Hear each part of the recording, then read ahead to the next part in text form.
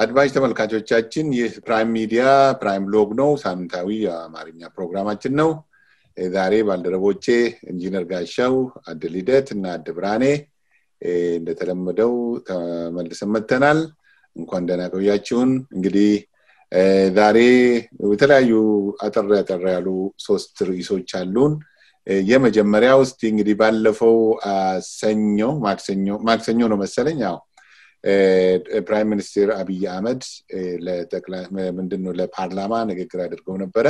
በጣም ሰፋ ያለ ነበር ለተጠየቁት ጥያቄ መልስ ሰጡ ብዙ ነገር ነካክተው ነበርና ይሄን እንዴት ነው ያያችሁት እስቲ ዛሬ ከወንዱ ልጀምር ሁሌ ለሴቶች ቅድሚያ የሰጠው ጋሻው በውስጥ እየጨቀጨቀኝ ነውና ኢንጂነር ጋሻው የፓርላማው ንግግራቸውና ለተጠየቁት ጥያቄ መልስ ሲሰጡ ነበርና ይሄንን በ2 ደቂቃ እንዴት ነው ገመገምከው ኦኬ ቴንክ ዩ አቶ ቶሌራ እኔ የፕራይም ሚኒስትራችንን የፓርላማ ንግግር በጣም ወሳኝ የሆነና ለህዝባችንም ለፖለቲከኞችም ለኢትዮጵያ ጥሩ ለሚያስቡም መጥፎ ለሚያስቡም ለውጭ ሀገር ኃይሎችም ለውስጥ ሀገር ኃይሎችም ለሁሉም በጣም ወሳኝና ለህዝቡም ትልቅ መልእክት ያስተላለፈበት በጣም ጥሩ ማጠቃለያ ነው ብዬ ነው ማስበው ከነዚህ ውስጥ እንግዲህ እንዳየነው ኢትዮጵያ ውስጥ መፈናቀል አለ በየቦታው ያልተፈናቀለ ማህበረሰብ የለም ያልተገደለ ማህበረሰብ የለም ምክንያቱም የለውጥ ጊዜ ውስጥ ነው ያለነው ባለፈው 27 ዓመት ደግሞ በምን ውስጥ እንዳለፈን እናውቀዋለንና ትልቁ ነገር እኔ ከፕራይም ሚኒስትሩ መልእክት ውስጥ በጣም ወሳኝ ነው ብዬ አንድ የተቀበልኩት ነገር ምንድነው የኔ ዘር ብቻ ተነካ የኔ ዘር ስለተነካ ደግሞ ብሎ ከዛው የፖለቲካ ህዝቦችን የሚያነሳሳበትን የፖለቲካ መልእክት እየጨመቀ የሚያወጣ ብዙ ኤሊት የበዛበት የህዝቡን ችግር መርዳት የማይችል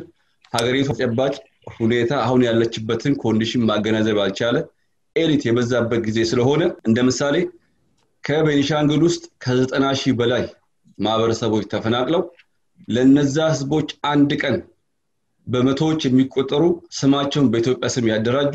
በብሔር ስም ያደራጁ የአንድነት ኃይሎች የሚባሉ የተለያዩ አይነት የሚዲያ ድምጾች አሉ በዚህ ዘመን እነዛ ሁሉ የሚዲያ ድምጾች ግን ራሳቸውን ኢትዮጵያ ብለው ቢጠሩ አንድ ቀን ለነዚህ ማህበረሰቦች የጮኸ ሚዲያ የለም ስለዚህ ሁሉ ጊዜ ሰፈርስ ቆመን ሀገርን መገንባታችን ኢትዮጵያዊ ስንል ኢትዮጵያ እንሁን ለኢትዮጵያ ስንጮህ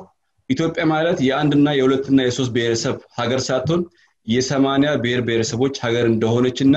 ኢትዮጵያዊ ካልን ለኢትዮጵያ መጮህ ደግሞ ማለት ለህዝቦቿ በሙሉ ሰፈር ሳንላይ ጎራ ሳንላይ መጮህ እንዳለብን በጣም ትልቅ መልእክት አስተላልፏል ብዬ አስባለሁ በሌላ በኩል ደግሞ በዚህ በቲፒኤልኤፍ ስር ተደራጅተው ኢትዮጵያን ለማፍረስ እየሰሩ ያሉ ብዙ ኃይሎች አሉ እነዛ ኃይሎች ከቲፒኤልኤፍ እና ከዩንቶ ኃይል ትልቅ ትምህርት ተምረው ወደ መሃል መጥተው አሁን ያለንበትን የውስጥም የውጭንም ኃይል ያለብንም ጫና ተረድተን አብረን መስራት አለብን የሚልም ትልቅ መልእክት አስተላልፏል ምክንያቱም እንደምታውቁት የዩንቶ ኃይል አሁንም ትላንትናም 27 ዓመት የሰራው የኢትዮጵያ ህዝቦች በማጋጨት የኢኮኖሚ የበላይነት የፖለቲካ የበላይነት የሁሉንም የበላይነት ማረጋገጥ ይችላል ብሎ ነበር ሲሰራ የነበረው አሁንም ደግሞ የኢትዮጵያ ጠላቶች በተለይ እነዚህ ትልቅ ማህበረሰቦች በተለይ አማራና ኦሮሞ ስናጣላ ኢትዮጵያ ማደጋችንም መጠንከራችንም አንደቷ መጠንከራችን የሚል ትልቅ ስራ እየሰሩብን ያለው እና ለነሱ ቱልስ አትሁኑ የሚልም ትልቅ መልእክት አስተላልፏል እና በአጠቃላይ በጣም ወሳኝና በጥሩ በንጹህ አይምሮ ላዳመጠው ሰው በጣም ትልቅ ትምህርት ያገኘንበት ንግግር ነው ብዬ ነው ማስበው አመሰግናለሁ በጣም አመሰግናለሁ ኢንጂነር ጋሻው አደሊደት ተመሳሳይ ጥያቄ ነው እስቲ በዛ በቃከል ደግሞ ትንሽ ልጨምርልሽና ቲፒኤልኤፍ አየር ላይ ተበተነ ንፋስ ላይ ተበተነ ዱቄት ነው የሚለውም እንትን ብለዋልና ይሄ ምስጥራዊ ቅኔያዊ አነጋገር ነውና እሱንስ እንዴት እንትን ያለሽ አጠቃላይ ግምገማሽን ልክ እንደ ኢንጂነር ጋሻው እቺንም ደግሞ ትንሽ እንትን ኤላቦሬት አድርገሽ ብትገልጪልኝ እንዴት ነው የገባሽ እንዴት ነው ተረዳሽው አመሰግናለሁ ቶሌራ በአጠቃላይ የፓርላሜንት ንግግሩ ጥሩ ነበረ አንዳንድ የሚሉ ነገሮች ነበሩበት ሆኖም አንዳንድ ነገር ደግሞ ትንሽ አነጋጋሪ የሆኑ ነገሮች ነበሩ TPLF I think የምን law enforcement አተኮረው ጥቂት TPLF ሊደሮች ላይ እንጂ በጀነራል TPLFን ነው በየዓላምም እኔ በበኩሌ ምክንያቱም አንድ ግሩፕ ወይም አንድ ፖለቲካል ፓርቲ እንደ ፓርቲነቱ ውስጡ ያካተተው አባላቶች በጠቅላላ ሁሉም ክራይም ኮሚት ያደርጋሉ በየዓላምም ስለዚህ ያው እነዚህ ጥቂት ችግር የፈጠሩ ቡድኖች ሰሮላን ወይም ተገድለዋል ወይም ደግሞ በዋሻ ይገኛሉ ያ በእኔ አመለካከት ያየሁት ያንን ጥፋት የሰሩትን ቡድኖች የሚመለከተው ብዬ ነው የማስበው አንዳንድ ጊዜ ትንሽ ጀነራላይዝ ይደረጋል የምንናገራቸው ነገርና ሳናስበው አላስፈላጊ የሆነ ፍክክር ወይም ደግሞ ኮንፍሊክት ሊፈጠር ይችላል እኔ በበኩሌ TPLF የተወሰኑ ሊደሮቹ ነው ታሰሩ ነው እንዲወገዱ ያ ፓርቲ እዛ ከተማ ውስጥ እዛው ሪጅን ውስጥ ተፎካካሪ ሊሆን ይችላል በዛም ደግሞ በአገር ጉዳይ ላይ ሚና ይጫወታል ብዬ አስባለሁ ያ የህዝቡ ምርጫ ነው የሚሆነው የህዝቡ ፍላጎት ሆነ የምናየው ነው የሚሆነው ብዬ ነው የማስበው አንዳንድ ጊዜ ስምም ይቀየራል አንዳንድ ጊዜ ወጣቶችም ይፈቱታል ያንኑ ነገር ያሻሻሉ ሊመጡ ይችላሉ በእኔ በኩል ብሔር ተኮር ያልሆነ ነገር ቢሆን ለሁሉም ጥሩ ይሆናል ብዬ አስባለሁ ይሄንን ደግሞ ስል በቲፒኤልኤፍ ፓርቲ ሳይሆን በሌሎችም ፓርቲ የብሔር ፓርቲዎች ባሉበት ፓርቲ ሪጂናሊ ሪፕሬዘንት እንዲያደርጉ በናሽናሊ ደግሞ ሪፕሬዘንት የሚያደርጉትና እነሱ የነሱን አስተሳሰብ የሚያጥናናን አብሮ ኮላቦሬት አድርገው የሚሰሩበት ይፈጠራል ብዬ አምናለሁ ሌላ የፕሮስፔሪቲ ፓርቲ ውስጥ ያሉ የተለያዩ አስተሳሰቦች ወይም ደግሞ ክርክሮች የነበሩት ሰምቻቸዋለሁና በአንድ በኩል ደስ የሚያሰኘው ነገር እውነት ፓርላመንት ውስጥ ፍሪደም እንዳለ በደንብ ይታያል እና ፓርላመንት ውስጥ የነበረው ፉክክር በጣም የሚያሳየው እውነት ፓርላመንት ውስጥ ፍሪደም እንዳለ በጣም ያሳያል ሪፕሬዘንታቲቮቹ እንደልባቸው በየአካባቢያቸው ያለውን ችግር በየአካባቢያቸው ያለውን የሚያስጨንቃቸውን ነገር ወይም ህዝባቸው የሚመስለውን ነገር በደንብ ለመግለጽ በግልጽ የሚፈልጉትን ነገር ዲማንድ የሚያደርጉትን ነገሮች ሁሉ በግልጽ የማቅረብ እድል ነበራቸውና ያ በጣም ብዙ ለውጥ ነው ከዚህ በፊት እንደዚህ አይነት ፍክክርና ንግግር ብዙ ጊዜ አይታይም ከዛ በስተጀርባ ግን እንደዛም ጥሩ ሆኖ ባለንበት ጊዜ ብዙ አይነት ቻሉ በስልጣንም ሆነ ባለንበት ትራንዚሽን የኢትዮጵያን ህዝብ ለማከፋፈል ይህንን መንግስት ወደፊት ትራንዚሽን እንዳያደርግ ወይም ደግሞ ኤሌክሽን በግልጽ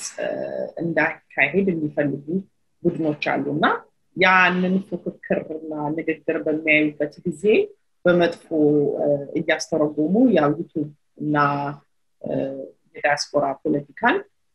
ይወክላሉ ግን ከዛ ሁሉ ደግሞ ደስ የሚለው ነገር እንደምሰማው ከሆነ ኢትዮጵያ ውስጥ ያለው አመለካከትም ሆነ ያለው ሁኔታ እዚህ ሀገር እንዳልሆነና የኢትዮጵያ ዲያስፖራ እዚህ ብዙ ነገሮችን ኤግዛጀሬት እንደሚያደርግ ብዙ ሰምቻለሁ ስለዚህ ጥሩ ነው በተቀላላ ዲስከሽኑ ጥሩ ነው ዶክተር አብይም የሰጡት ሜሴጅ ሁላችንም የሁሉንም ኢትዮጵያዊ ህይወት ቫልዩ እናደርጋለን ማድረግም አለብን እና ሁላችንም ለሁሉም ኮንሰርን በምንሆንበት ጊዜ እነዚህ ጥቂት የጥፋት ኃይሎችን ለብቻቸው ለማስቀረት እንችላለን ስለዚህ ይሄ ዘር ነው እያለን ከመታየት እነዚህ ጥፋት የሚያጠፉትን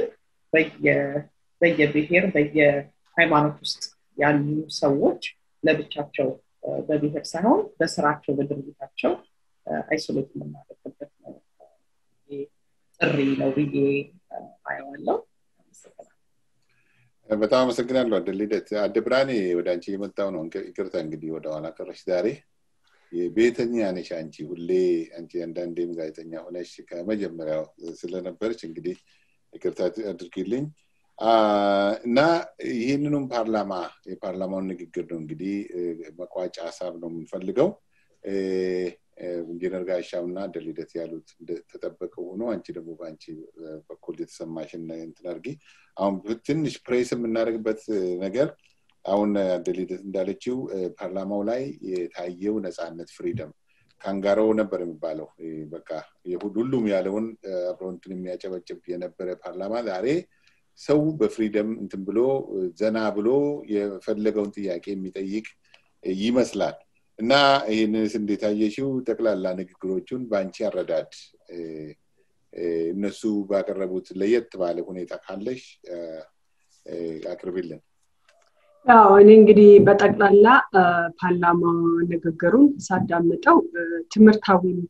የተሰጠበት ስለ ኢኮኖሚ የዳሰሰ ስለ ምርጫ የዳሰሰ ስለ ዲፕሎማሲ የዳሰሰ ስለ ፖለቲካ የዳሰሰ እንዲሁም ለውጪ ጠላቶች ወይም ኢትዮጵያን ወደሚፈልጉት መጠንዘዝ ለሚፈልጉት እንደማይቻል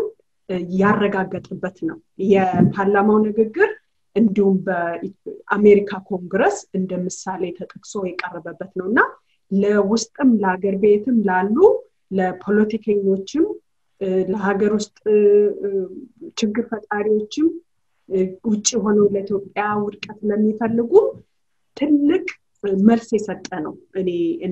እንደማጠቃለያ ማቀርበው ለምሳሌ ቁርጠኝነታቸውን ሲያሳዩ በአገሬ ጥቅምና ክብር ላይ ከመጣችሁ አንገቴን እስከ መቀላት ድረስ የሚለው ለውጪ በተለይ ለውጪ ሆነው ግፊት ለሚያደርጉት አቋማቸውን በትክክል የገለጹበት ነው እንዲሁም እንግዲህ በተለይ እየተጮኸ ያለው የጮኸት የፖለቲካ ጮኸት መሆኑ አገር ቤት ውስጥ የትም መፈናቀል አለ ሰው መገደል አለ ግን ያንድን አካባቢ ብቻ በከፋርጎ መጮው ኡነተኝነቱን አያሳይም የሚል የአይን መሸወር እንጂ ኡነተኝነቱን አያሳይም የሚል ከዚህም በፊት የነበሩ ለወለጋ ውስጥ ማብራት አጥፍተን እንደዚሁ የተለየ ሲሰራ የነበረ የጮው ብዙ ህዝብ ሲጮው የኦሮሞ ማህበረሰብን በዛን ሰዓት ሰላማዊ ሰልፍ ወጥተው ሲጮሁ ነበር ግን የሚያሳየው የውጪው በተለይ የዲያስፖራ ወይም የውጪው ግፊት የሚያደርጉ መንግስታት ብዛትና ብዙነት ያለውን ማህበረሰብ ድምጽ ሳይሆን የትንሽን ድምጽ ማህበረሰብ በኢትዮጵያ ውስጥ እንግዲህ የተለያዩ ማህበረሰቦች ወይም ብሔረሰቦች አሉ ጥቂት ብሔረሰቦችን የሚወክሉትን የፖለቲካ ድርጅት ተጠቅመው ኢትዮጵያን ማስተዳደር በሌላ በእጃዙር ኢትዮጵያን ማስተዳደር የሚፈልጉ እነማን ላይ የማንንን ድምጽ እንደሚቀበሉ በግልጽ የተናገረበትና ሁሌም ኢትዮጵያን ለማፍረስ የሚፈልጉ የሚያደርጉት ትንሽ ብሔረሰብን ፈልገው የሚወክሉትን ፈልገው እውነትም ቢኖር እነሱን በመርዳትና ለነሱ አቅም በመሆን የማጆሪቲ ሩል ሳይሆን የማይኖሪቲ ሩል አገሪቷ ላይ እንዲስፋፋ የሚያደርጉ ይሄንም አጠንክሮ ያሳሰቡበት ነውና ሌላው ደግሞ ምንድነው ለምሳሌ ትምርታው የሆነው ነገር እኔ የምለው ምንድነው አሁን እኔ ባደኩበት አካባቢ ዝናብን የማዝነብና የማቆም ነገር አለ ጫምሲቱ ይባላል ግን ጠቅላይ ሚኒስትሩ በተናገሩበት ጊዜ ዝናብን ማዝነብ ችለናል ሲሉ ኢትዮጵያ የቴክኖሎጂ አጠቃቀሟ ከሌሎች ካደጉት ሀገሮች ጋር በመወዳደር ላይ እንዳለች ሌላው ግን በቴክኖሎጂ ዝናብን ማዝነብ እንደሚቻልና የሞከሩም ወይም የተጠቀሙ የማያውቁ ክፍሎች ቢተቹ ያ እንዳለ በሰፊው ያስተማረበት የቴክኖሎጂንም ጥቅም ያስተማረበት የቴክኖሎጂ አጠቃቀምና ያስተማረበት ኢትዮጵያ ያላት ሳተላይት አልነበራትም አሁን ግን ሳተላይት ካላትና የሳተላይቱንም ጥቅም ከሚጠቀሙ ተርታ እንደ ደህነቱ አይደለም መግባቷ በተለይ የቴክኖሎጂ እድገትን ቴክኖሎጂውን ቋንቋችንን በማስተማር ቴክኖሎጂው በቋንቋችን ደረጃ እንዲቀረስ ተደርጎ ያለውን ኢኮኖሚ ችግር በቴክኖሎጂ መፍታት እንደተቻለ እንደሚቻል በተለይ የጤፍ አዘራር እንዲከባድ እንደሆነና ያንን ደግሞ ምርታማነትን ለመጨመር ቴክኖሎጂ መጠቀም እንደሚቻል እንግዲህ በአጠቃላይ ስለ ኢኮኖሚውም ስለ ምርጫ ድሮ ምርጫ ውስጥ የነበሩ አሁን ግን ክፍት በሆነበት ሰዓት እናግዛቸዋለን እያለን ከምርጫ ውስጥ መውጣታቸው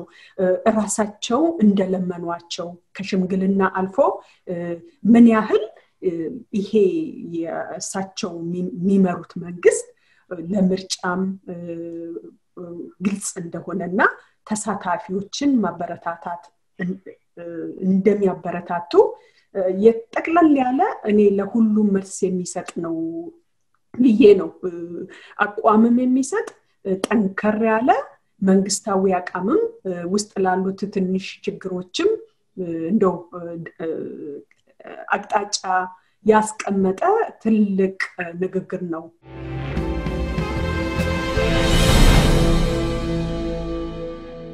ቀጣዩ ጥያቄ ላንቺው ስለሆነ በዛው ለቀጥልና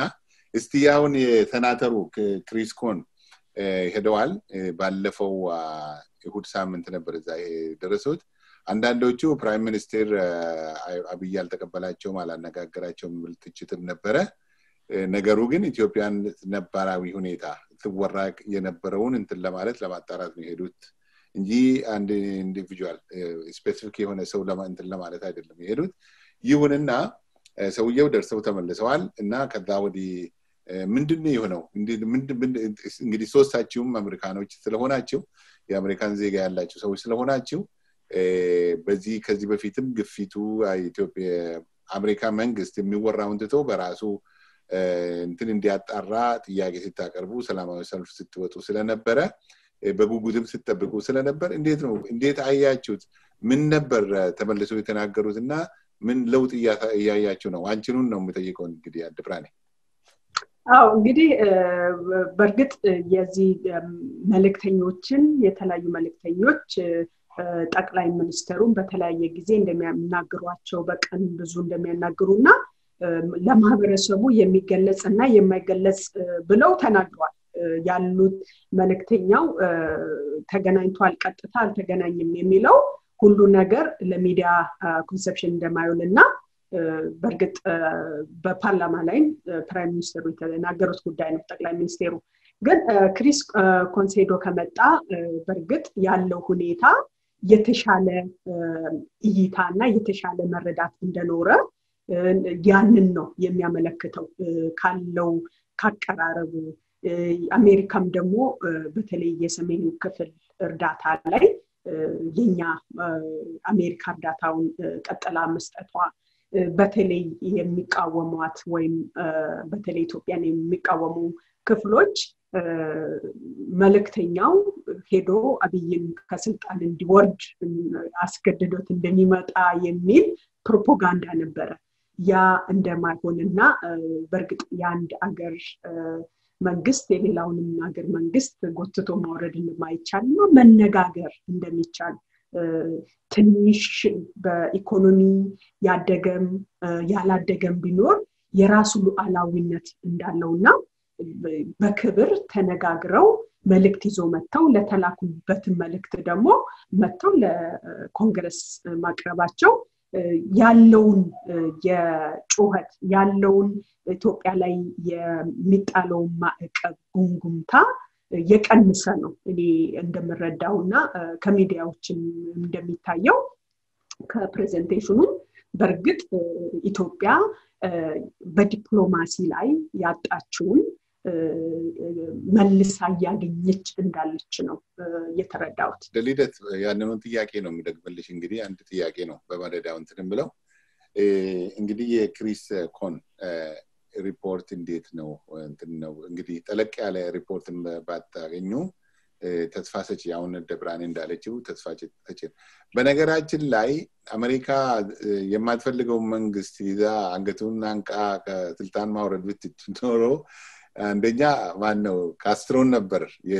ለስንት ዓመታት እና ካስትሮን ነበር በፊት አሁን ደግሞ የኖርዝ ኮሪያውን ነበር ቢችሉ ማለት ነው እነ ራሻን እነ ቻይናን በቃ የማይፈልጉትን መንግስት ዝም ብለው ማውረድ ቢችሉ ኖሮ እንደዛ ነው በጣም ምን አይነት አስተሳሰብ እንደሆነ ይገባኛል አይገባኝም ምንድነው የሚሉት ከዛ ወዲህ አሁን ዶክተር አብይ በፓርላማ ላይ የኤርትራ ወታደር ድንበር ላይ እንዳለ አምነው ከዛ በኋላ በክሪስ ኮን ታዘው ነው ምንድነው የኤርትራ ወታደር እንዲወጣ የታዘዙትና 3-4 ትዕዛዞች አሉ ገና እንትን ምሉና እንደዛ ነው የሚባለው ይሄ በትክክል ሊሆን ይችላል ብለሽ ነው የምታስቢው እኔ በበኩሌ የሚመስለኝ የአሜሪካ መንግስት የራሱ የሆኑ ኢንትረስቶች አላቸው ያንን ኢንትረስት ለማስጠበቅ ብዙ አይነት መንገድ ይጠቀማሉ በአንዳንድ ሀገር ላይ እንዳልከው መንግስትም እስከ ማስነሳት ድረስ ሊንቀሳቀሱ ይችላሉ በብዙ ጊዜ የሚታወቁት ወይም የአሜሪካ መንግስት የሬበል ግሩፖችን ሰፖርት በማድረግ የታወቀ ብዙ እንትን አክቲቪቲዎች ብዙ ጊዜ ይታያሉ አሁን ራሱ ሳውት አሜሪካ ውስጥ እንደዛ አይነት ብዙ አክቲቪቲዎች አሉ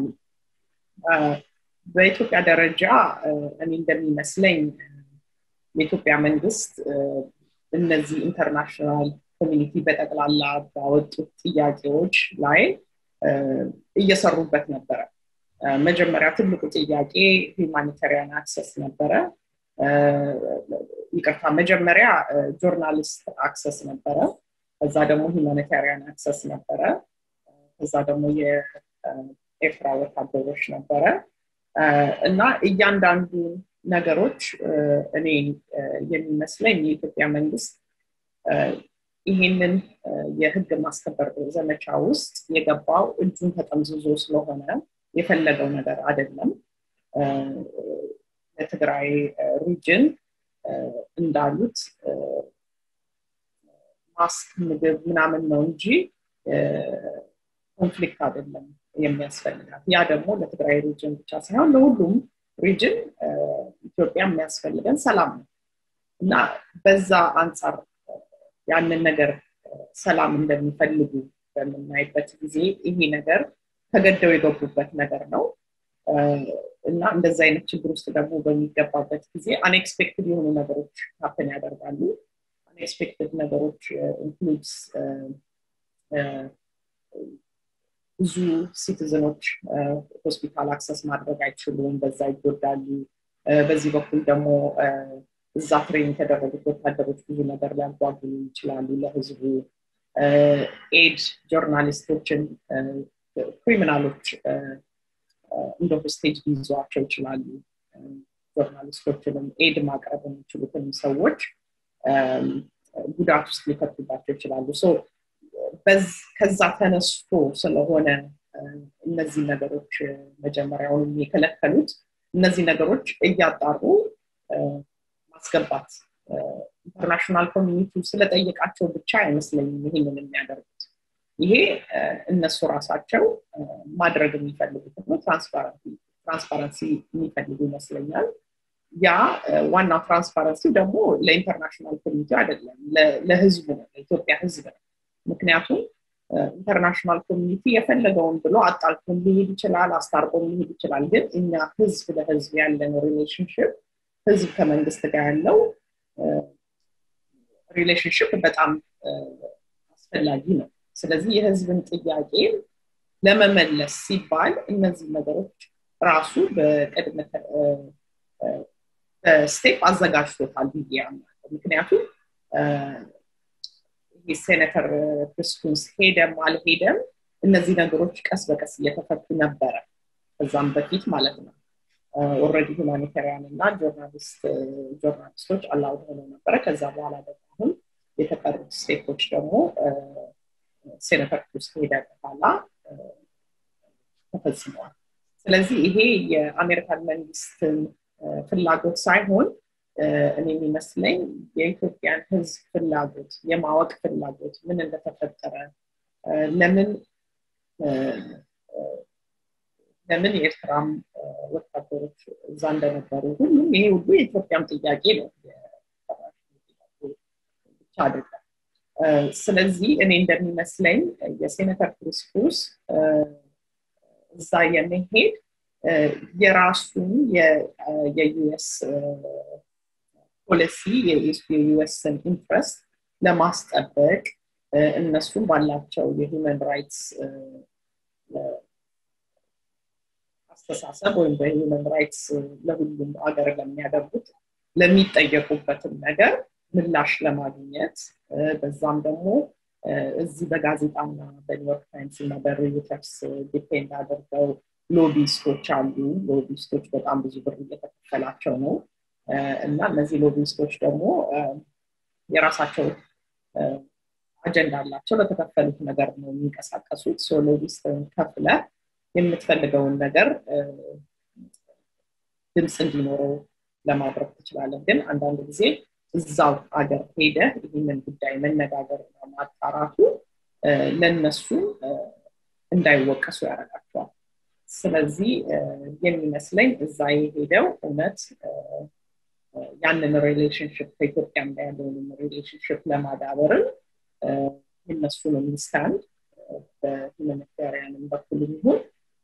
በምን ኮንሰርን እንዳላቸው ለመግለጽ ይመስለኛል እንጂ እዛ ሄዶ ሌላ ከበድ ያለ ነገር ኢትዮጵያን ሶቨሬኒቲውን የሚነካ ነገር ለማድረግ አይመስለኝም በዛ ላይ ደግሞ እዚህ ያሉት ኢትዮጵያን አሜሪካኖች በጣም ብዙ ጫና እያቀረቡ ነው ያ ደግሞ የምናቀርበው ጫና የኢትዮጵያን አሜሪካን ኢትዮጵያ እንድትከበር የኢትዮጵያ ህዝብ ድምጽ እንዲሰማ ሰላም እንዲኖር እና በመሃላችን በኢትዮጵያኖች መሃል ላይ በሚደረጉ የትኛውም አይነት አለመግባባትና ግጭት የውጭ ሰው እንዲያባብስብን ሳይሆን የምንፈልገው ነገሮችን ወደ ጥሩ እንዲመጡልን እንዲመኙልንና እንዲሰሩልን ብዙ ጥያቄዎች አስገብተናል ስለዚህ ያም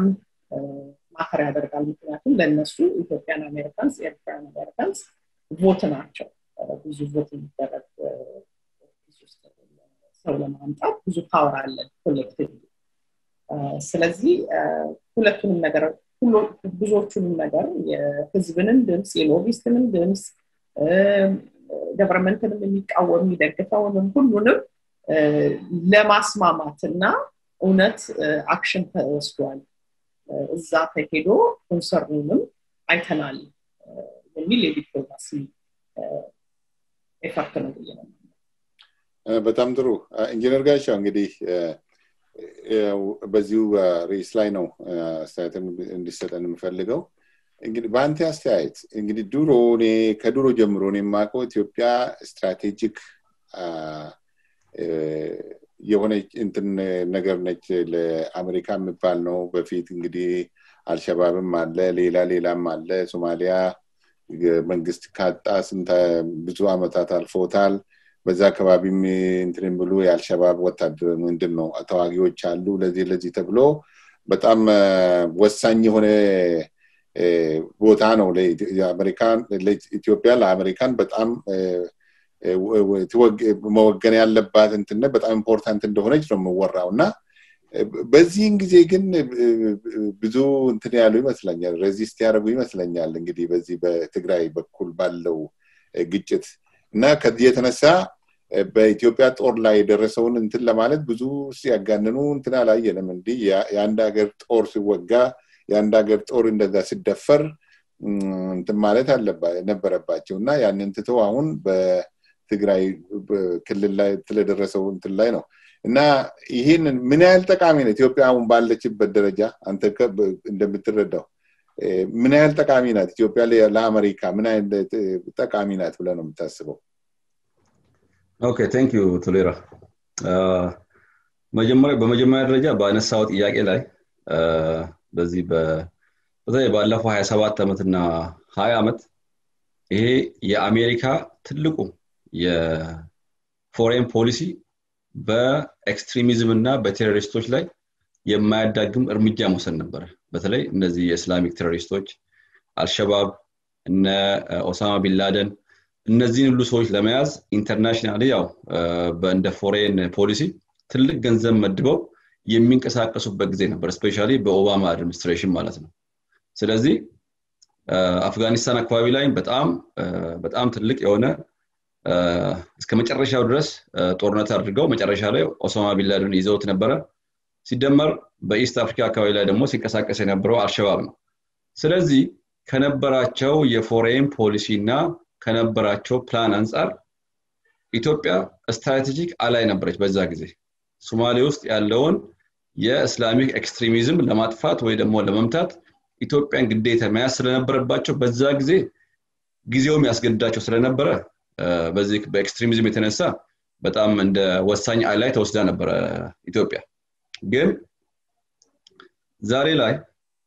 ሴናተር ክሪስ ወደ ኢትዮጵያ ሄዱበት ምክንያት ምንድነው የሚለው ነገር ማየት ያለብን ይመስለኛል እንደኔ እምነት መነሻው የአሜሪካ ናሽናል ኢንተረስት ኢስት አፍሪካ አካባቢ ላይ እንዴት መሆን አለበት ከሚል መነሻ ነው የተነሱት ወይስ የሎቢስቶች ድምጽ ከፍተኛ ገንዘብ ተከፍሏቸው ትልቅ አቧራ ያስነሱት እኔ እንደኔ እምነት የአሜሪካ ናሽናል ኢንተረስት ሳይሆን ኮዙ የሎቢስቶቹ ድምጽ ይመስለኛል ሲደመር እንደምታውቁት በትራምፕ ዘመን ትራምፕ ገና ሲመጣ ራሱ ሌትስ ድሬን ዘ ስዋምፕ ብሎ ነበር እንደ ፕሪንሲፕል የመጣው ትልቁ ዋሽንግተን ዲሲ አካባቢ ላይ የነበረው ስዋምፕ ደግሞ ሎቢስቶች ነበሩ ሎቢስት ደግሞ ማለት ካላደጉ ሀገሮች ዴቨሎፒንግ ካንትሪስ እና እነዚህ ዲክቴተርሺፕ የሚበዛባቸው ሀገሮች ላይ አንደኛ ዲክቴተሮች ስልጣን ለመቆየት ለነሱ ገንዘብ እየከፈሉ የአሜሪካን ፖሊሲ እነሱ በሚፈልጉ መንገድ እንዲቀርጽላቸው ገንዘብ ከነሱ ላይ ያለቡ እነሱ ሰርቫይቭ የሚያደርጉበት ወይ ነው እነዚህ የሎቢስቶች ማለት ነው ግን በትራምፕ ዘመን ትልቅ ተጽዕኖ ደርሶባቸው ነበር ሎቢስቶች ላይ ልክ ትራምፕ ከስልጣኑ ላይ ሲነሳ ልክ እንደ ተራበ አንበሳ በቃ እነዚህ ያላደጉ ሀገሮች ወይ ደግሞ በማደግ ያሉ ሀገሮች ከነሱ ላይ እንዴት ሎቢ ገንዘብ እንሰብስብ የሚል ትልቅ እንትን የነበረ ይመስለኛል ትልቅ ኢነርጂ የነበረ ይመስለኛል እና ከነዚህ ውስጥም ቲፒኤልኤፍ አንደኛ ነው እንደምታውቁት ባለፈው 27 አመት ውስጥ በጣም ትልቅ ገንዘብ መድቦ ኦሬዲ ግራውንድ ወርክ የሰራበት የሎቢንግ ስራ ነበር ስለዚህ ልክ አሁን ባውኑ አድሚኒስትሬሽን ልክ ትራምፕ ሲነሳ እነዚህ ሎቢስቶች ኢሚዲየትሊ ቦታቸውን ያዙና ገንዘብ መሰብሰብ ጀመሩ ማለት ነው በዛ በገንዘብ ደግሞ እና ሴናተር ክሪስን ራሱ ኢንፍሉዌንስ ያደረጉት እነሱ ይመስሉኛል እንጂ በትግራይ አካባቢ ላይ በተፈጠረው ችግር የኛን ናሽናል ኢንተረስት ለሚነካ ሄደን ኢትዮጵያን እናነጋግር የሚለው ነገር ከነሱ የተነሳ አይመስልኝምና እኔ ትልቁ ኮዝ እሱ ይመስለኛል የሎቢስቶች ድምጽና የቲፒኤልኤፍ ሰዎች እዚህ አካባቢ ላይ ያው ከሀገር ቤት በዘረፉ ገንዘብ ያመጡት ኢንፍሉዌንስ ይመስለኛል ሴናተር ክሪስን ራሱ በጣም ሙቭ እንዲያደርግና የነበረው በዚህ አዲስ አድሚኒስትሬሽን ላይ የነበረው እንቅስቃሴ ያ ይመስለኛል አንደኛ በሌላ በኩል እንግዲህ የአሜሪካ መንግስት በኔ እምነት ከኛ በላይ ያውቃል እውነቱን ማለት ነው ዶክተር አብይን በደንብ ገልጾታል ምን ያህል የቲፒኤልኤፍ ሰዎች ወደ ሰላም መጥተው አሁን ያለንበት ችግር እንዳይፈጠር አስጨራሽ ስራ እንድትሰራ መጨረሻ ላይ እንግዲህ በራሳቸው በፈጠሩት በጣም ታሪካዊ ወንጀል ነው የሁሉ ነገር የተፈጠረውና የሁሉ ነገር የአሜሪካ መንግስት ያውቃል ግን ከዚህ ጋር በተገናኘ ጦርነቱ ከመጀመሩ በፊት ጀምሮ በጣም ትልቅ የሆነ የውሸት ፕሮፓጋንዳ ሲሰራ ነበር የትግራይ ህዝብ ለማዳን ሳይሆን ቲፒኤልኤፍን ለማዳን ማለት ነው ከዛ ጋር በተገናኘ መጨረሻ ላይ ጦርነት ገባን ውጭ ሀገር ባላቸው ገንዘብ ደግሞ ትልቅ የሎቢስት ገንዘብ እየከፈሉ ያን ነገር ፑሽ አድርገው እዚህ ደረጃ ደርሰናል ማለት ነው እና መጨረሻ ላይ እንግዲህ ማርች 24 ሴናተር ክሪስ እንደተናገሩት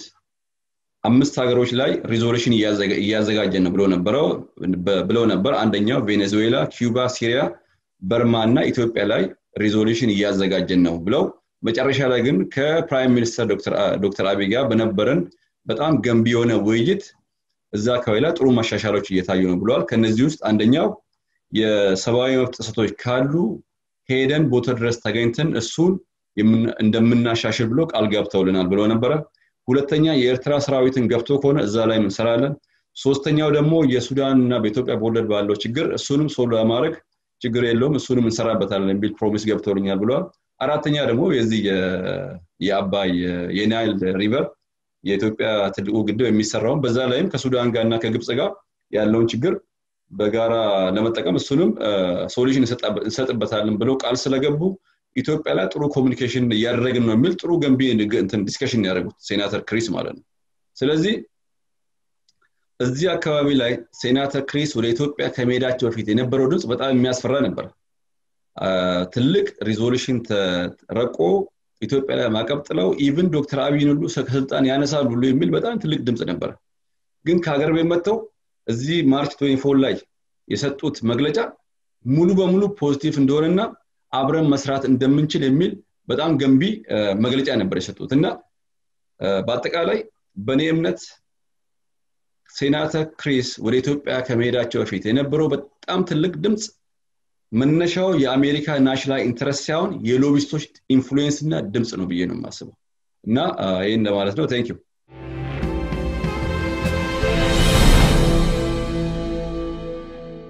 ታታችን ወደ መገባደድ ላይ ነው አንድ ጥያቄ ያለኝ ለሁላችሁም እንግዲህ ፕራይም ሚኒስተር ዶክተር አብይ ፓርላማ ላይ ከተናገሩት አንዱ ኢሌክሽን ነው የሚመጣው ምርጫ በጣም መደበኛ ምርጫ ላይ ሆነ ይችላል ቻሌንጂንግ ነው ብዙ ፋክተሮች እንዳሉ ጠቅሰዋል ይሄ እውነት ነውና ገና ከምርጫውን በፊት አንዳንድ እንትኖች እየታዩ ነው ዛሬ ልጠይቃችሁ ፈለኩት ምናልባት አሁን ድሮ ቲፒኤልኤፍ እና የኢትዮጵያ የዶክተር አብይ መንግስት ነበረ እሱ አሁን የቲፒኤልኤፍ ነገር እንግዲህ እንደ መንግስት ቲፒኤልኤፍ እንደ ክልል መንግስት የነበረው እንትን ወድሟል ያ ሪዝራጁ አለ ጦርነት እንግዲህ ውጊያ በአካባቢው እንዳለ እሳቸውም ማምነዋል እሱ ሌላ ነገር ነው አሁን ግን በክልሎች መካከል በተለይም በአማራ ክልል የሚታየው አንዳንድ ነገር እኔ በጣም ያሰጋኛል ምንድነው የሚያሰጋኝ ለኢትዮጵያ አንድነት የሚሟገቱ የክልል አማራ ክልል የሚሆን በኢትዮጵያ ስም የተደራጁ የአማራ ድርጅቶች አንዳንዴ እንትን ብሏቸው ነገር የሚወረወሯቸው ቃላቶች የነሱ ሚዲያ የሚያወሯቸው ነገሮች ጥሩ አይመስለኝም ይሄ ለህዝቡ አንድነት ለኢትዮጵያ አንድነት ለህዝቡ አብሮነት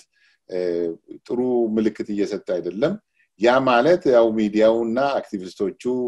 በተለይም ተምረናል የሚሉት እንትኖቹ ወርደው በህዝቡ ውስጥም እንደዚህ አይነት ስሜት ነው ያለው ለማለት አይደለም አብሮ እንደምኖር ሰው ሳይሆን ሌላ ሀገር እንዳለው ሰው አይነት ነገር ነው አንድ ምሳሌ ልንገራችሁና በአማራ ክልል ወያኔ ሲወድም በኢትዮጵያ በሙሉ በሁሉም ክልሎች ወያኔ የ7 ዓመት ነቀርሳ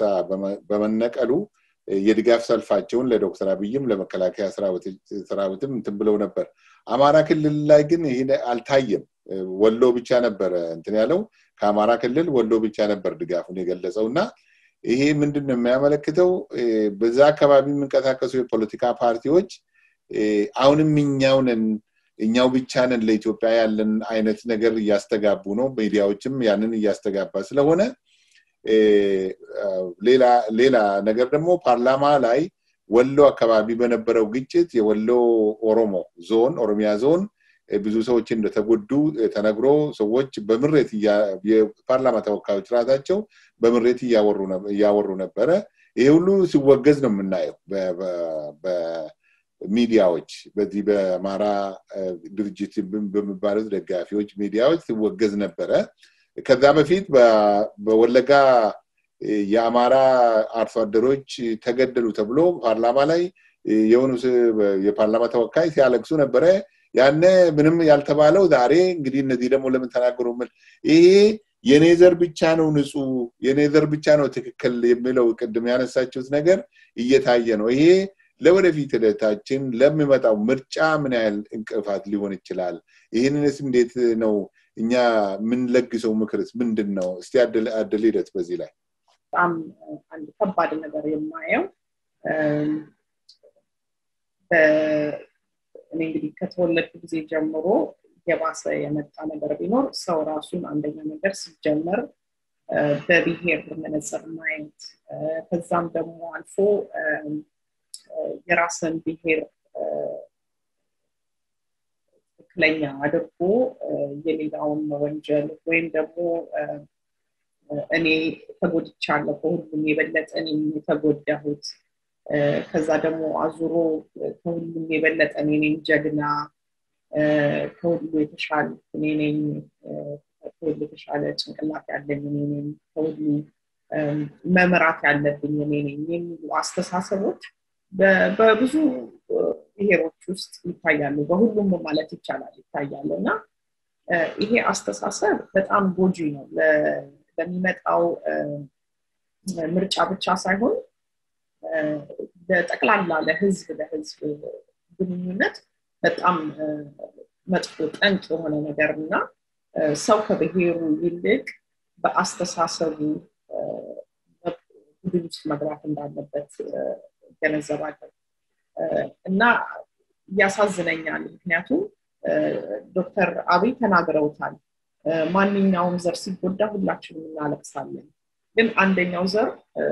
ድምጹ ሊጮህ ይችላል ወይም በሎቢስ ተከፍሎ ይሆናል ወይም ደግሞ ተደራጅቶ ያንን ድምጽ በጣም ለማጉላት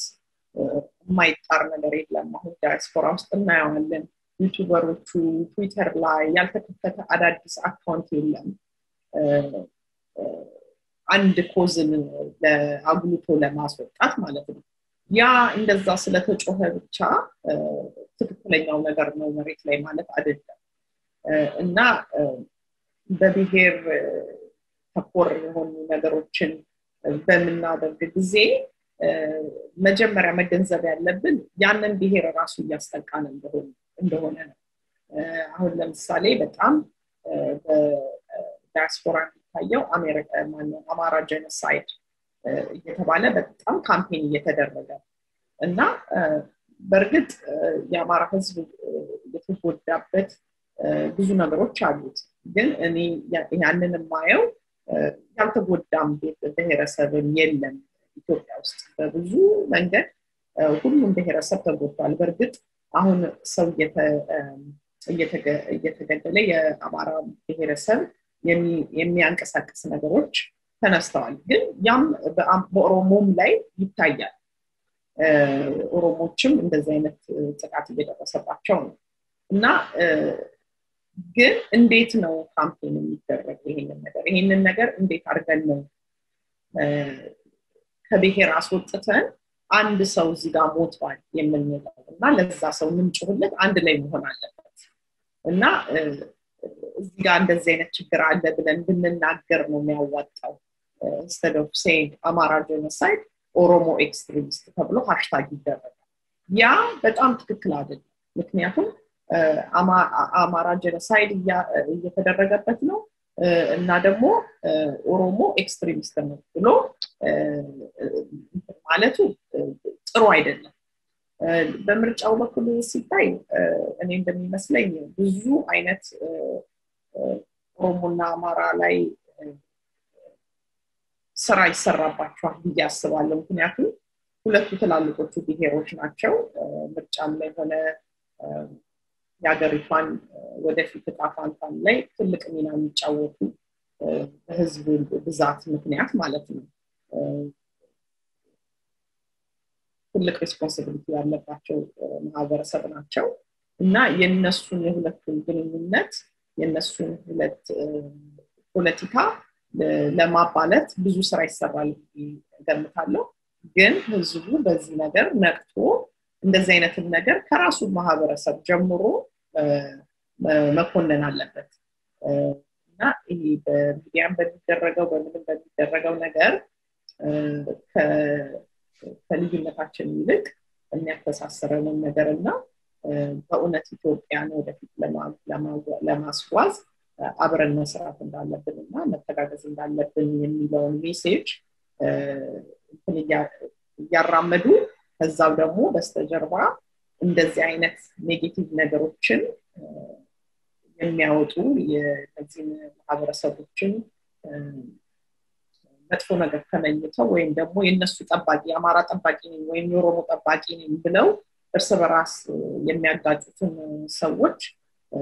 አይሶሌት ማድረግና እነሱን ለብቻቸው ማስቀረትና ማህበረሰቡ እንዲጸየፋቸው ማድረግ ያ ነው መደረግ ያለበት መሰራት ያለበት ከመጨረሻው ታንክ ዩ በጣም አመሰግናለሁ አደብራኔ አንቺም እንግዲህ አጠር አድርገሽ ይሄ አጠር ብሎ እንደው በሁለት በሶስት ደቂቃ የምታለፍ ነገር ባይሆንም ጠለቅ ያለ እንትን ያስፈልገዋል ፕላስ ደግሞ ምንናገራቸው ሰዎች ምን አይነት ሰዎች ናቸው እንግዲህ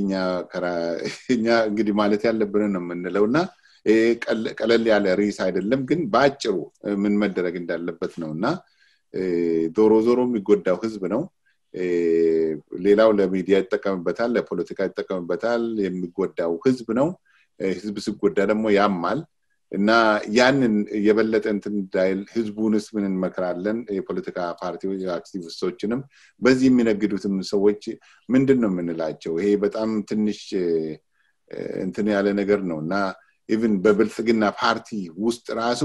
የገለብልጽግና የተባባሉ ትንሽ የመተናወከስ ነገር ይታያል እና እንዴት ነው የምትይው ለየትኛው መንግስት አይጠቅምም ዋልታረገጥ አስተሳሰብ የሚባሉት የሀገር ጉዳት የማህበረሰብ ጉዳት የኢኮኖሚ የፖለቲካ ነው እንጂ ምንም አይጠቅሙም ግን ብዙዎቹ ኢትዮጵያ ብሎ የሚጮሁት እኔ እንደው ከተረዳሁት ካለሁበት አካባቢ ለሚጮሁላትንም ኢትዮጵያ በደንብ አያቋትም ኢትዮጵያ ምን እንደሆነች የብዙ ከ80 በላይ ብሔረሰብ የሚኖሩባት የተለያዩ እምነት የሚከተሉ የሚኖሩባት የራሳቸው ባህል የሚያምር የራሳቸው ቋንቋ ያላት አይመስሉም ኢትዮጵያ ለነሱ የሚናገሩት ቋንቋ እነሱ የሚያመልኩት የእምነት ነገር ብቻ አርጎ የሚያዩ በጣም ኢትዮጵያን አጥቦ የሚያዩ አሉ እነዚህ በኢትዮጵያን የሚያዩት ጭንቅላታቸው አስተሳሰብ የጠበበ የኢትዮጵያን ስፋትና ጥልቀት ስለማይረዱ ወደ ጥፋት ኢትዮጵያ በጣም እንድትጠፋ ይሰሩበታል ማለት ነው አውቆም ሳያውቁም የኢትዮጵያን ጠላት መሆናቸውን እንኳን አያውቁም አሁን የምናየው በተለይ በሰሜኑ አካባቢ በተለይ በሰሜን ሸዋ ወሎ አካባቢ እየሄደ ያለው ጉዳይ የምንሰማው ከአካባቢ ሰዎች እየሰማን ያለ ነው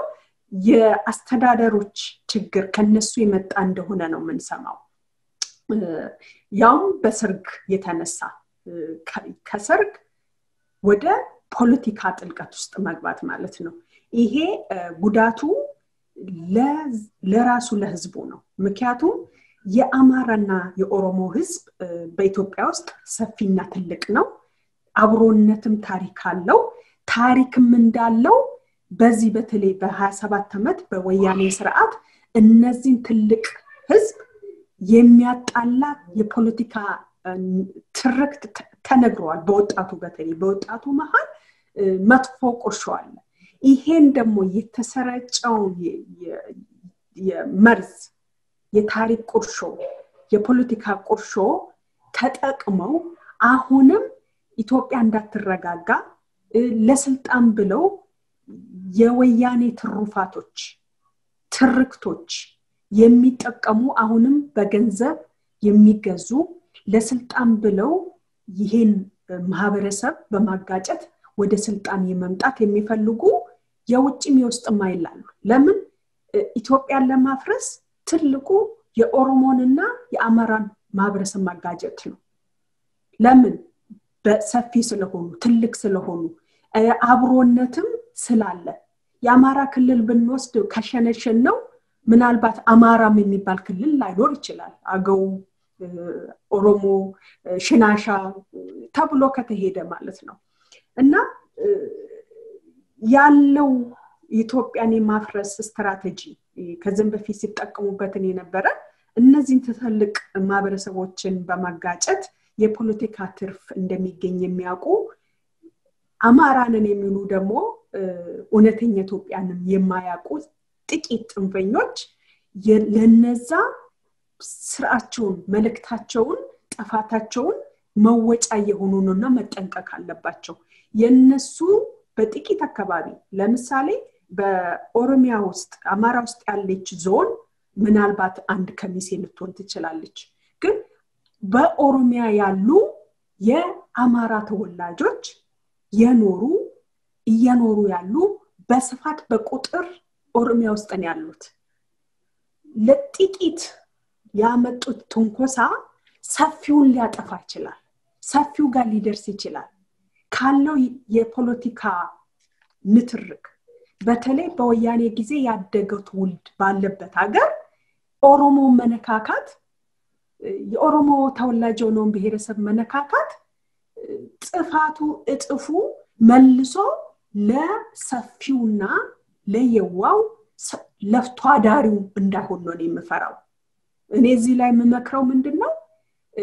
ፌስቡክ ላይ ቁጭ ብለው በተለይ ዲያስፖራ ቁጭ ብለው ይሄን ህዝብ ማጋጨት የሚሞክሩት ከፌስቡክ ላይክ እና ከዩቲዩብ ላይክ እና ሳንቲም ከመለቃቀም በተረፈ እንወክላለን የሚሉት ማህበረሰብ ላይ ጉዳት መጥራት ነው ይሄም ማቆም አለባቸው አገር ቤት ያሉት አብሮ የኖሩት ማህበረሰብ የነዚህን ጩኸት መስማት የለባቸው በድርጅት ውስጥ ያሉ በብልጽግና ውስጥ ያሉ ካጆች ተላላኪዎች የስልጣን ጥመኞች ከጥፋት በኩል ወደ ስልጣን መምጣት እንደማይቻል ከወያኔ መማር አለባቸው ባለው የመሳሪያ ብዛት በድንፋታ ብዛት በገንዘብ ብዛት ወያኔ አልተሳካላትም ይሄን ማህበረሰብ በመነካካትና በማጋጨት ወደ ስልጣንና እንመጣለን የሚል እንደማይሳካላቸው ማወቅ አለባቸው በተለይ ሰፊው የኦሮሞ ህዝብ በመነካካት በማጋጨት ወደ ስልጣን እንመጣለን ማለት የራስን ገመድ እንደው መበጠስ እንደማለት ነው በኦሮምኛ የሚናገረው ጋንጌን ሰካላ ኩትጀና ነው ፊቱ ገባብ ሲተይሰን እና ለራስ ችግር ወደ ራስ ላይ ማምጣት ነው የሚሆነው ማቆም አለባቸው ዋናው መልእክቴ ለኢትዮጵያ ማህበረሰብ የአማራ ማህበረሰብ ኦሮሚያ ውስጥ ያሉት ከህዝቡ ጋር በደንብ ተግባብተው ራሳቸውን እንደ በአድነት እነዚህ ውጭ ቁጭ ብሎ የሚሉትን በመስማት ሳይሆን አብሮነታቸውን በጣም ጉርብትናቸውን በጣም ማጠናከር አለባቸው ሰላማዊ ሆኖ የኔ ማህበረሰብ የተወለድኩት የኦሮሞ ህዝብ በአቃፊነት የሚታወቀው አቃፊነት እንደ መጥፎነት ሆኖ በሌላ አክቲቪስት ቢነገርም ባህላችን ካደግንበት ብዙ ብሔር ብሔረሰቦች ከማንም ከኢትዮጵያ ክልል የሚታይበት ከሁሉም ቦታ መጥቶ በሰላማዊ መንገድ ሰርቶ ይኖረ ያደግንበት ያየንበት የኖርንበት ስለሆነ ያ ባህላችን በትንሽ ጭንቅላት ያላቸው አማራን እንወክላለን ብለው በጠባጣሪዎች እንዳይበከል ሌላ ነገር እንዳይንቀሰቀስ እኔ ማህበረሰቤንም ካላችሁበት ከፍታ ካላችሁበት ትግስት ራሳችሁ በሚቆሰቁሱት በጥቃቀኖች ጋር አትወዳደሩ አታውሩዱ በተቀመጣችሁበት ከፍታ ላይ እዛው ቆዩ የሚል መልእክት ነው የማስተላልፈው በጣም ጥሩ በጣም ቆንጆ ጠንካራ ስቴትመንት ነው እና አመሰግናለሁ ጋሽ 2 ደቂቃ ሰዓታችን ስላለቀ ደቂቃ ውስጥ የምትለው ነገር ካለ በዚህ ርዕስ ላይ ሹር ታንክ ዩ እንግዲህ እንደምታውቁት ትልቁ ነገር ኢትዮጵያ የሰማያዊ ብሔረሰቦች ሀገር ነች ሰማያዊ ብሔረሰብ ደግሞ ኢንዲጂነስ ያገሩ ባለቤትና ኔቲቭ ነው ለሺህ ዓመታት መሬቱ ላይ የነበረ ያገሩ ባለቤት ነው ግን ጠቅላይ ሚኒስትራችን በቀደም ተናገሩት በተለይ አማራና ኦሮሞ ስነ ስርዓት መያዝ አለባችሁ ሀገሪቱ ፖለቲካውም ኢኮኖሚውም የዚች ሀገር የጣፈንታ የሚለከው በእኛ ብቻ ነው እያላችሁ የምታረጉትን ገመድ ጉተታ በታረጋጉት ይሻላል ሀገሪቷ የሁሉም ነች ኢትዮጵያ ውስጥ ማይኖሪቲ እና ሜጆሪቲ የሚባል ሀገር አለም ኢትዮጵያ ሁሉም የሀገሩ ባለቤት ከዛ መሃል ላይ መጥቶ የሀገሪቷን የወደፊት ጣፈንታ በእኩልነት የሚወሰንባት ሀገር ስለሆነች ቆም ብላችሁ አስቡ ብሎ ትልቅ መልእክት አስተላልፏል በቀደም ሁለተኛ ነገር 8000 ማይልስ ከኢትዮጵያ ድረስ ተጉዞ እዚህ ሀገር ዶክተር አብይ መጣው ለምንድን ነው ወያኔ 27 ዓመት በሙሉ ኢትዮጵያ የምትባለው ሀገር ከመሃል ላይ የማጥፋት ስራ ነበር የሰራው ለዛ ደግሞ መሰረቱ አንድነቱን መበታተን ነበር ያ ችግር ከሀገር ቤት ጀምሮ እስከ አሜሪካ ድረስ ኦል ኦቨር ዓለም ላይ ያለ ኢትዮጵያ ሁሉ አንድነትን ኦልሞስት አያውቀው ነበር ለ27 ዓመት እዚህ ድረስ መጥቶ ኦርቶዶክስን አስታርቆ የፈረሰውን ግንብ እንትን እንገንባ ብሎ መጥቶ እዚህ ድረስ አስተምሮን ሄደ ግን መሆን የነበረበት የሰለጠነ ዓለም ላይ እየኖርን እኛ ነበርን ከዚህ ትኬት ቆርጠን ሀገር ቤት ሄደን ለኢትዮጵያ ሕዝብ አንድነት ማስተማር የነበረበት እዚህ ድረስ መጥቶ አደራ ብሎ ወደ ሀገር ቤት ሄደ ግን ያ ጽንፈኝነት እንዳውም ከዚህ አልፎ ኢትዮጵያ ሕዝብ የወያኔን ጠባሳና ቁስል ስላየው አንድነቱን እያጠናከረና እየሰራበት ባለበት ጊዜ በጣም ይሄ ኃይለኛ ጽንፈኛ ኃይል ሀገር ቤት ገብቶ በጣም ትልቅ ፈተና ነው ለዛች ሀገር ማለት ነውና አንደኛው ፖይንት እሱ ነው ሁለተኛ ነገር ደግሞ ይሄ እኔ ብቻ ተጎዳው ጀግነት እኔ ነው እኔ ብቻ እንትን ያልኩት ካሳ ያስፈልገኛ የሚለው ኃይል ዛሬ አለ መጀመሪያው እንደምሳሌ ባሌ ውስጥ በሆነ ወቅት ላይ በተፈጠረ ችግር ወደ 86 ሰው ሞተ ዶክተር አብይ ራሻ ነበረ አንድ ብሔረሰብና አንድ ሃይማኖት ብቻ የተጨፈጨፈ ብሎ በአለም ላይ እስከ አሜሪካ ስቴት ዲፓርትመንት ደብዳቤ ካስገቡ በኋላ ዶክተር አብይ ትክክለኛ ኦፊሻል ዶክመንት ካረጋገጠ በኋላ ወደ ውጭ ወጥቶ ከሞተው ውስጥ የሞተው 50 ምናምኑ ኦሮሞ ነው ብሎ ሲናገር ይሄ ዘረኛ ብሎ እሱ ላይ ደግሞ ተመልሰው ትልቅ ፕሮፓጋንዳ ሲነዙ ነበር በሌላ በኩል ደግሞ ቅድም አንተ እንደገለጽከው ወለጋ ላይ አማራ ተጎድቷል ተጨፍጭፏል ብሎ አንድ የፓርላማ አባል እንባስ ከማውጣት እስከ ማልቀስ ደረጃ ደርሰው ጥያቄ በጠየቁበት ጊዜ ትክክለኛ ኢትዮጵያዊና ትክክለኛ የፓርላማ ሰው እኚህ ናቸው ብለው ትልቅ በአለም ላይ ትልቁ ሚዲያ ትላልቆች ሚዲያ ይባላሉ ሁሉ የኢትዮጵያ ሚዲያዎች በሙሉ ሲያሙግሷት ነበር እኚህን ግለሰብ ማለት ነው ትናንትና ደግሞ ወሎ ላይ